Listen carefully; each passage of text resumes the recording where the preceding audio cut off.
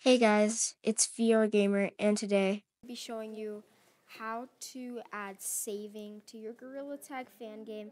So you must do my Gorilla Tag fan game tutorial, and you must add Photon VR for this to work.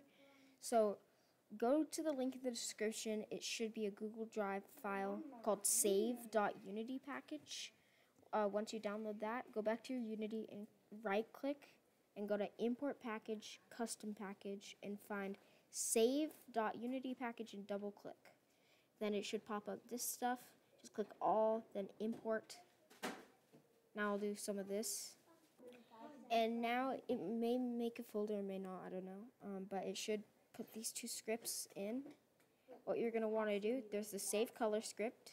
So go to your color code, watch my color code and computer, name computer tutorial on how to do this. And now what you're going to want to do, you're going to want to go along all of these, open up all of these menus, and go like this, click on this, and that, this, that, and this, that. Basically, you want to click Control and click on one, and then Shift at the bottom, and then click on the other one. Now that you got that, come down here, scroll down, and click the Save Color. That you're down here, it'll say Color Script. Just type in color, or go to the box and search and click the color thing, and then there you go. You have the color, and now it's saved. Next, I'm going to show you how to save your name. So come over here to your name. It's basically the same exact thing.